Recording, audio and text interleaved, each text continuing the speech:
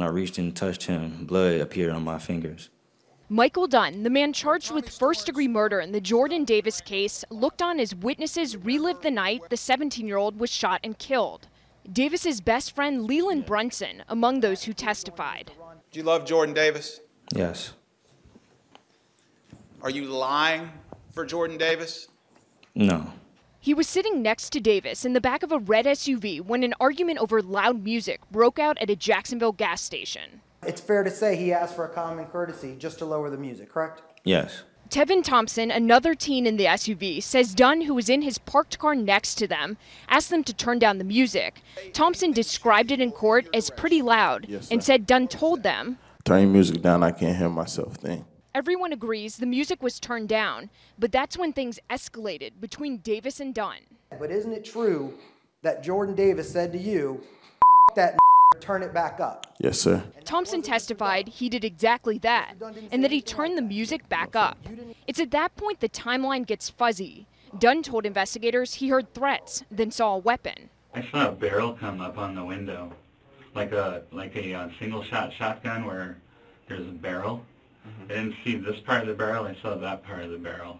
And it was either a barrel or a stick, but sir, they're like, "We're gonna kill you."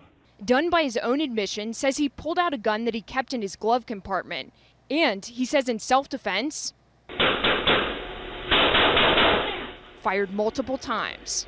Jordan Davis was shot. What did the driver do with the gun when he grabbed it from the glove compartment? He cocked it back. As for Michael Dunn's claims of being threatened with a weapon first, police say they never found a weapon inside the teen's SUV. In court, all three teens maintained they never had a weapon.